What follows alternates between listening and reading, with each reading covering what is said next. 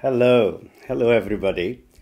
I am Suresh Ratan, sitting in Aarhus University, Denmark, and I'm very happy to participate in your course nutriciology, which is actually a new term for me, the nutriciology, the science of nutrition and health.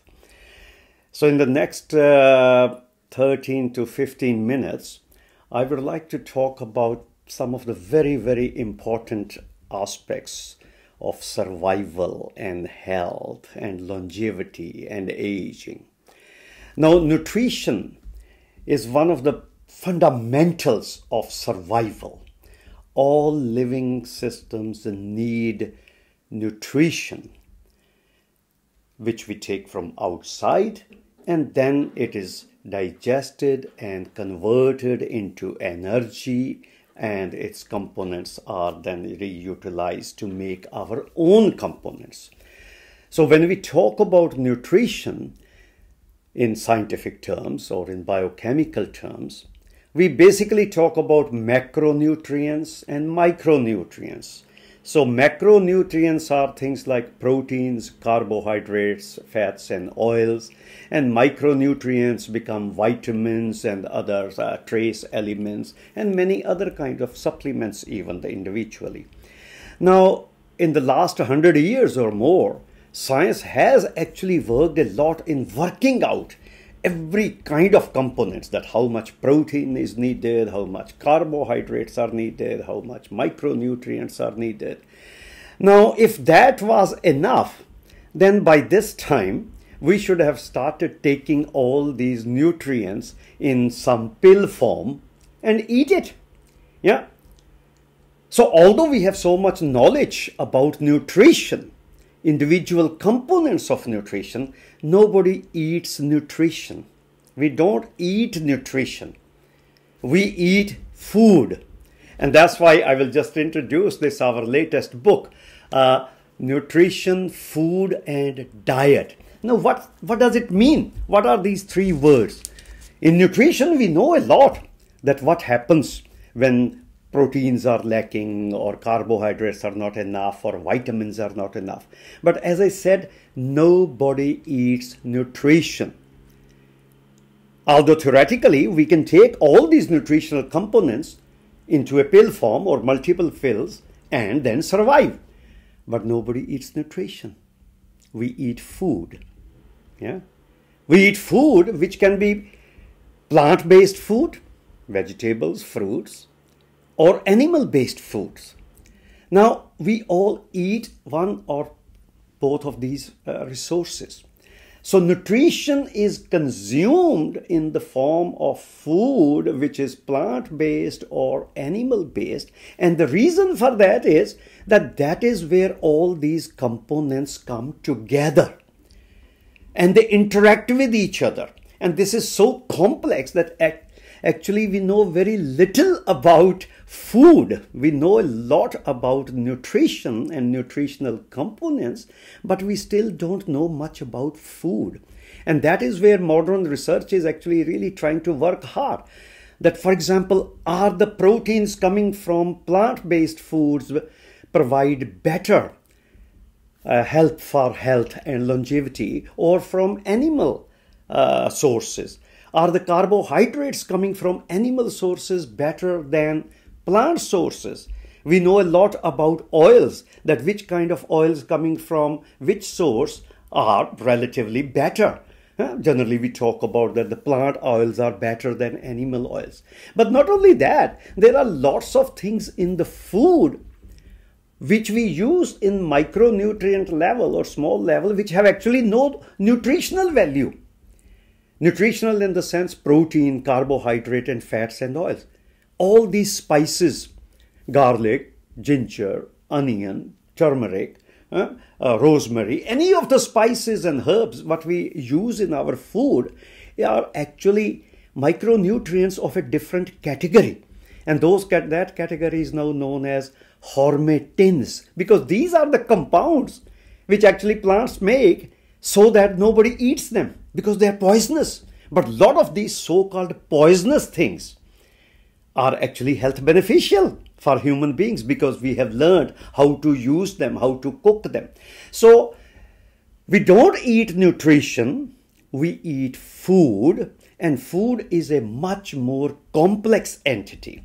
All living systems have to eat food, which then once consumed is metabolized either in the form of producing energy, or we break down components of the food to make our own foods. We eat proteins from outside, but then we digest them into amino acids and make our own proteins. So this old saying, yeah, you must have all heard about, we say, we are what we eat. As if I eat banana, I become banana. Yeah? Or if I eat chicken, I become chicken. No, I don't become chicken by eating chicken. Chicken is just an animal source of those nutritional components. A banana is a plant source of providing me some of the components. So we all eat food. And as I said, within food, there are then these hundreds of micronutrients and this new category of compounds which we call hormetins, which come from non-nutritional sources. They are actually damage-inducing things in our body, but our bodies get benefits by getting the challenge. When I eat spicy food or things like turmeric, it actually causes a little bit of damage in the cells. And then the cell tries to counteract the damage, and potentially it can be beneficial. This is the phenomenon of hormesis. Yeah?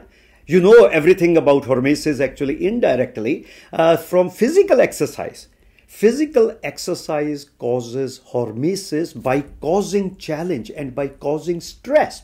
So a lot of things in our food we have do exactly the same.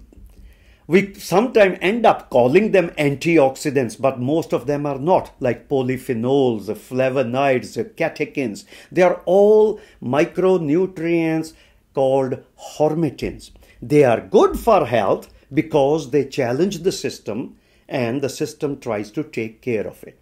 So I have talked about these 2 points, that nutrition is the fundamental biochemical basis for survival of all living systems, which use these nutritional components to make their own nutritional components or their own metabolites. We eat food which comes from either plant sources or animal sources. And in these, we also make then some additional things, food supplements or a little chopping over with things. But then there is a third level. Even the food, when I say I have eaten chicken, maybe you imagine, like if you are listening to me in this course in Russia, that maybe I have made this fantastic chicken Kyiv or some other way of cooking the food in your culture. But maybe I have made a very spicy Indian tandoori chicken. So when we eat food, we actually eat food in our cultural context of diet. That's why the third word for this research area is nutrition, food, and diet. Diets are very, very culturally dependent. What I have grown up eating in India and now I live in Denmark, my diet has been based, or I have been in a way conditioned by Indian way of making food, preparing food, and eating food. Yes, scientific information might say Mediterranean diet is very good for health. Yes, Mediterranean diet is good for health if you are exposed to that and if you are a Mediterranean person. What's wrong with Russian diet? What's wrong with the Chinese diet? So in this book, for example, we have tried to cover those topics. What are the principles of Ayurvedic diet? What are the principles of Chinese diet? What are the principles of like ketogenic diet and all these kinds of diet? Because diets are eaten in real terms. And diet is also not the same. We eat our food in the form of diet in different times of the day. Breakfast, lunch, dinner. No two cultures seem to eat exactly the same kind of breakfast. They will have similar food sources from plants and animals. But their breakfast will be very, very different. What I eat breakfast in England with sausages and baked beans and eggs and other is very different from what we eat in other countries. Or you will be eating same thing about lunch and dinner. So diet is consumed in a cultural context. And this is the very, very fascinating area which so far has not taken that much attention. We still think that by understanding components of nutrition, we can talk about food and diet and then make certain common suggestions for all around the world. No, it doesn't work. Research on food and diet require maybe some new ways of doing things also. Because the double-blind tests, etc., can't work on the food research. Because food, when we consume as a diet, as a human being, as a breakfast, lunch, dinner, it has many other factors. It has smell factors, it has taste factors, it has nostalgia, memory factors. Lot of new research is getting into this kind of understanding. That we are not just biological machines. We are not going to live in pills. We are going to live life by consuming food where nutrition is the base to give us help in survival, in healthy life, even long life. But we need to understand and respect each other's cultural behaviors. Especially during now this COVID time, this also became very clear that there are certain essential nutrients are needed, because if your immune system is not working properly, you will have more problems with whatever infections we come. Those are the nutritional studies, and a lot of research is going on everywhere that what nutritional components are needed. But you cannot just tell me that I must have this nutrition only in the pill form, because food is never considered as a drug. Although in old times people used to say food is drug. No, it's not a drug. Food is the basis of life. Food is life, and food eaten in a diet form, in the meal form. There is old Greek philosophy, Epicurean philosophy, that food should always be eaten, the meal should always be eaten in company with other people. So the social aspects of nutrition is so important, and that is where a lot of research is happening and new methods are developing about food and nutrition research. We need more young people to come into this area, but with a holistic approach, not just reducing it to one little chemical at a time, but talking about how we eat food, why we eat food, what's the purpose of eating food, does eat food give me pleasure? That is a very, very important aspect of food. If you can't get pleasure from what you are eating, it's not going to be generally good for you. So food, nutrition, food and diet are the most important foundation for health. And as I said in earlier times, we used to say we are what we eat, yeah? That we become what we eat. No, that is not actually right to say. In this book, we reach the conclusion that we eat what we are. And that's a very different approach in nutritional science. We eat what we are. Yes, we need to know the basic biochemistry of that. We don't end up eating absolutely nutritional deficient food or overnutrition, but we need to eat food in the form of breakfast, lunch, dinner, supper, in combination together with the ones we love. When we are happy, the ones we like, we enjoy. The same food gives different biological endpoints when eaten alone or when eaten in a good company. And science has not been able to answer these questions. Yeah? The same food, if I eat in a bad mood, sitting alone, angry, is going to give me more problems than actually making me healthy.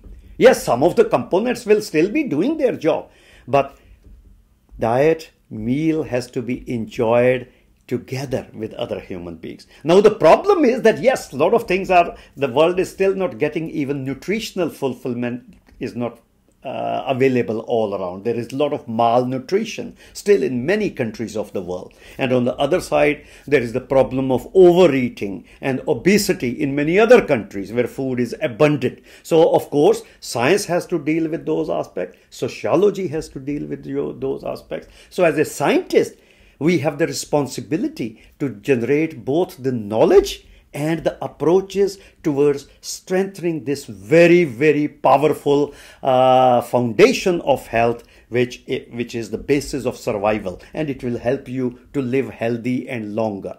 Things like hormetins, things like combination of food, interaction of food, very, very important. I think in this short message, I will like to just encourage you to attend this course on nutriciology with all these aspects in the back of your mind, and get ready for a future of exciting research and achievements.